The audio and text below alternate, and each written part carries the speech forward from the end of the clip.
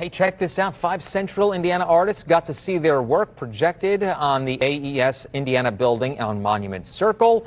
Earlier tonight, this year's Welcome Race Fans artwork was unveiled during the Shining a Light show. The artists created GIFs or GIFs rather, whichever one you want to go with, that will be featured at IMS on its social media channels and at the Indianapolis airport during the month of May.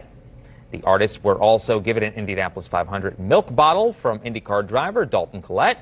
There are a total of 3 presentations of the artwork tonight. The last one will be at 10:45. GIFs or GIFs? I don't know. I always say GIFs, but I think the correct is GIF. What about you?